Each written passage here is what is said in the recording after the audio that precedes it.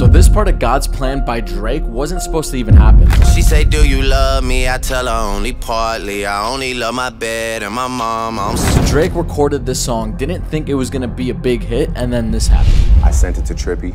He was obviously, you know, caught up, busy, whatever, doing his thing. It didn't really work out that way, and then it leaked.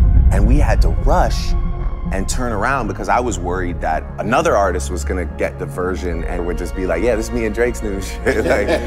We were rushing, and I did the line, you know, the line of the song, you know, I only love my bed and my mom. I never could have told you a week before that God's Plan was my single and it was gonna be the biggest song of my career. My hand just got forced. I don't wanna die for them to miss me.